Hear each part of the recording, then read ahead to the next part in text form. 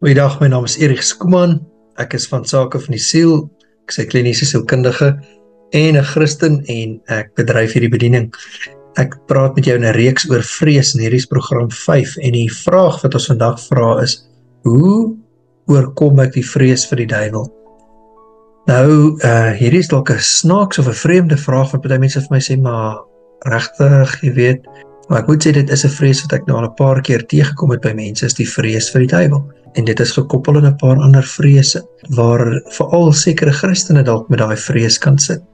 So ek praat spesifiek vandag met 'n Christen en sê, as jy bang is vir die duiwel, of jy is bang vir goed wat die duiwel aan jou kan doen, dan wil ek vir jou 'n paar gedagtes met jou deel vandag daaroor. So die eerste stap wat jy moet weet wanneer jy bang is vir die duiwel, is dat jy moet weet dat die eerste stap om dit te oorkom, is om God te leer ken. So jy moet eers weet wie God is, en spesifiek wie Jesus Christus is. So as jy 'n Christen is, dan ken jy vir Jesus, maar dan moet jy weet wie Jesus is. Hy is die Seun van God, maar hy is Yahweh, hy is Jehovah, hy is die groot almagtige een. En dat die duiwel is nie so groot en Jesus so groot nie. Daar's nie 'n vergelyk tussen hulle nie. En dat hy op die troon sit en regeer, en dat hy soos 'n verterende vuur is, sê die woord, en dat hy almagtig is. Dit beteken daar's nie einde aan sy mag nie. En dat hy die vyand reeds oorwin het. So Kolossense 3 praat van hy het die vyand uitgeklee aan die kruis. Dit beteken hy het hom gestroop van al sy mag en titels, en hy het eintlik alle mag en autoriteit, het Jesus gesê in Matteus 28. Toe sê hy, luister julle, is nou die Erich vertaling, alle mag en autoriteit is aan my gegee, in hemel en op aarde, gaan nou daarom en maak disippels. So hy het alle mag en alle autoriteit. Autoriteit is klaar klomp mag, maar hy die mag ook. Die vyand het, al wat hy het is, hy sê dat die mag is aan hom gegee op hierdie aarde. En Jesus noem hom op 'n stadium die God van die wêreld, maar hy het tydelike, beperkte mag. Maar as jy 'n kind van God is, so Jesus Christus is jou redder en hy is jou Here, dan moet jy weet, jy ook verander. So jy is nou ook nie meer dieselfde nie. As jy 'n sondaar is, jy ken nie vir Jesus nie, dan is jy eintlik onder die beheer van die vyand. Die Bybel praat daarvan, dat jy eintlik onder die God van die wêreld dan funksioneer. Maar as jy 'n kind van God is, dan hoef jy nie vir die duiwel bang te wees nie, geensins. Eintlik sê die Here dan dat jy saam met Christus in hemelse plekke sit, wat eintlik praat van die autoriteit wat jy in Christus het, en dat jy autoriteit het oor al die mag van die duiwel. Dis Lukas 10 vers 19 waar Jesus vir sy disippels dit sê, ek het jou autoriteit gegee oor al die mag van Satan, en jy sal op slange en skorpioene trap. Te verwysing is na Psalm 91, en dit sal jou niks maak nie, geen skade nie. Die engel sê no harm, so jy sal niks oorkom nie. En dan is daar dele waar die disippels so verheug was van die demone luister na hulle. Nou, Jesus sê, maar jy moet eers, hy sê, ek het vir Satan sien val uit die hemel uit. Sê, maar moet nie daaroor bly wees, jy wees eintlik bly dat jy nie in God se hande val nie. Dat jy gered is en jou naam staan in die boek van die lewe, want is eintlik die een vir wie jy moet bang wees. En vir waaroor jy moet verheug wees, is dat jy hom ken, en dat hy jou lief het. So as jy weet wie hy is, en dat jy nou Jesus aangeneem het, dan sê jy seun van God, jy is 'n kind van God, jy het autoriteit gekry, jy het 'n mantel van geregtigheid gekry, dis die derde ding. Jy staan skoon gewas voor die Here, al jou sondes is op die kruis, en al sy geregtigheid is op jou, 2 Korintiërs 5 vers 21.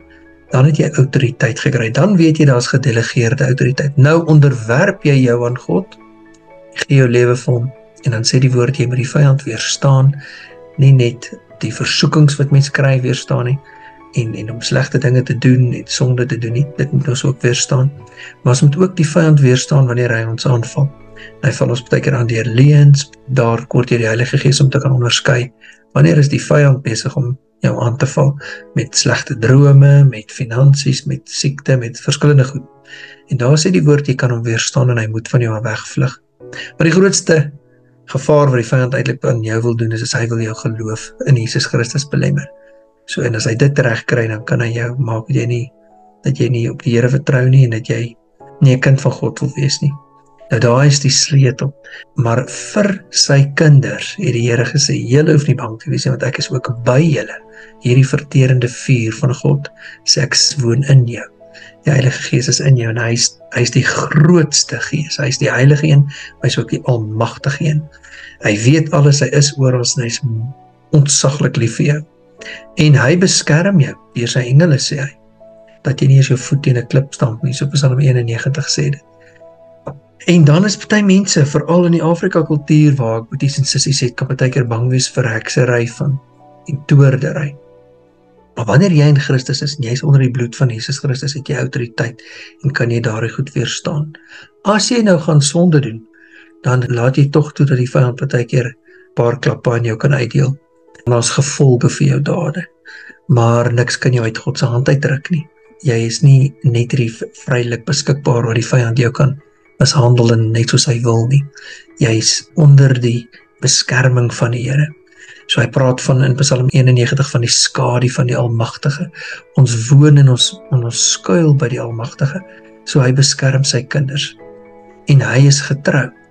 En wanneer daar 'n geestelike oorlogvoering plaasvind, is dit veral om jou geloofskade te doen, of om jou vrymoedigheid voor die Here weg te vat, dat jy vergifnis het. So dan praat Efesiërs 6 van staan dan in die waarheid wat die evangelie vir jou bied, en dit is om Jesus Christus aan te trek. Hy is my geregtigheid, hy is my reinheid, hy maak my vry, hy het my kind van God gemaak, hy gee my ewige lewe, en met daardie waarheid staan ek teen die vyand, dat die Here by my is, dat die Here goed is. So ek hoef dan nie vrese toe te laat nie.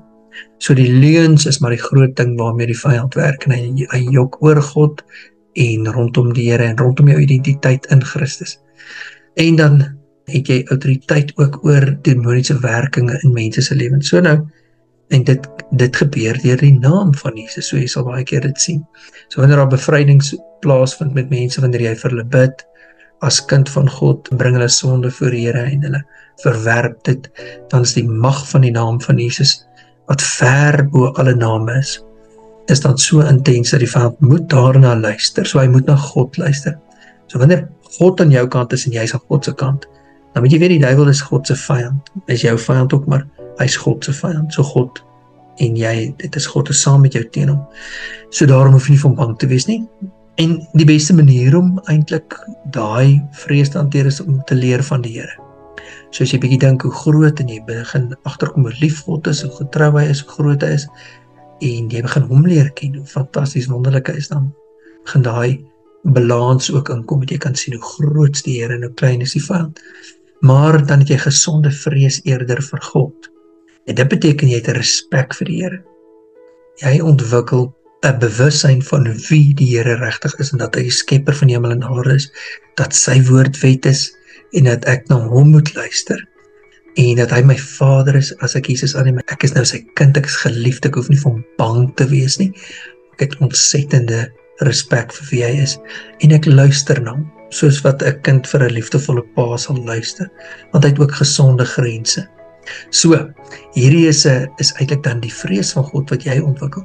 As jy vrees vir die duiwel het, dan verstaan jy dalk nog nie hierdie verhoudinge nie, en jy verstaan nie wie Christus in jou is nie, en dat hy binne in jou lewe, en dat hy die vyand oorwin het, en dat jy op sy woord kan staan.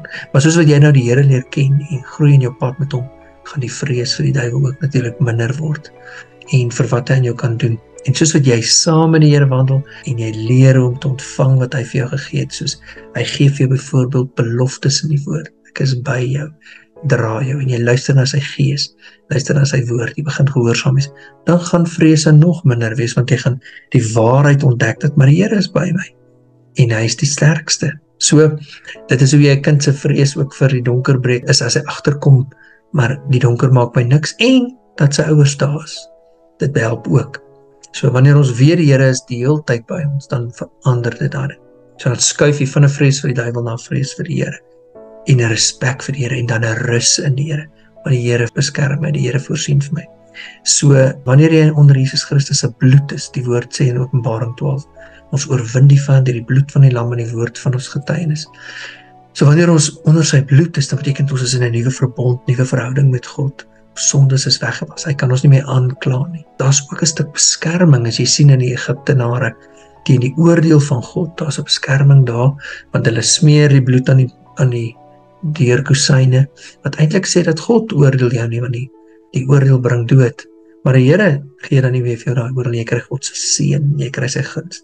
So dan ontdek jy dat jy, as jy na die Heilige Gees luister en jy spandeer tyd in die woord, jy is rondom God se kinders, dan is die waarheid in jou lewe, die lig is in jou lewe. En die duisternis gaan jy dan maklik onderskei.